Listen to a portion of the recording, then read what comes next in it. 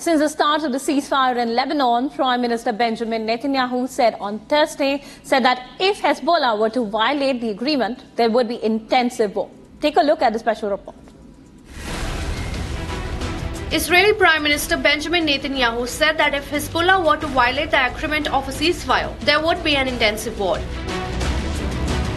He said he has given the Israeli Defense Forces instructions to follow in the case of a massive violation of the agreement. אתמול הרגנו 5 אנשי חיזבאללה, שווינו 4, היום תקפנו עוד. אין אצלנו חוכמות. אנחנו אוכפים בעוצמה. אבל אם צריך, אני נתתי דירקטיבה לצה"ל.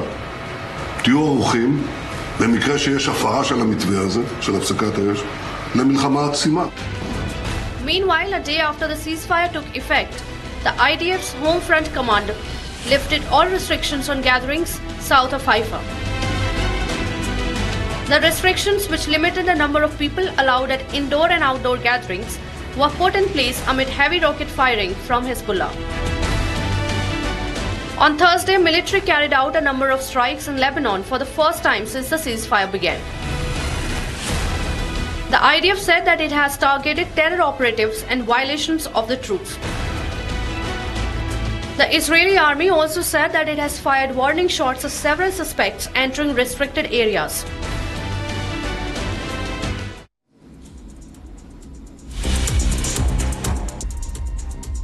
Welcome back, viewers. You're watching Live This Morning, where we bring you stories to set the tone for your day. Now, the YSRCP top leader and former Chief Minister Y.S. Jagan Mohan Reddy on Thursday has strongly refuted allegations of payment of bribes to Andhra Pradesh officials by the Adani Group for the solar power purchases during his party-led government, and said his name was not mentioned anywhere in a US court's indictment on the matter. Watch a special report with all the details. Refuting all allegations of bribery is wild. Former Andhra Pradesh Chief Minister Y.S. Jagan Mohan Reddy broke his silence on his name being linked to Adani indictment case. It's a huge waiver. It's a huge incentive offered as a special incentive to the state. And one should appreciate that for having concluded such a historic PPA, such a historic power sale agreement.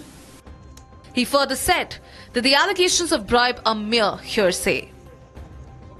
Somebody should be mad to do something like this.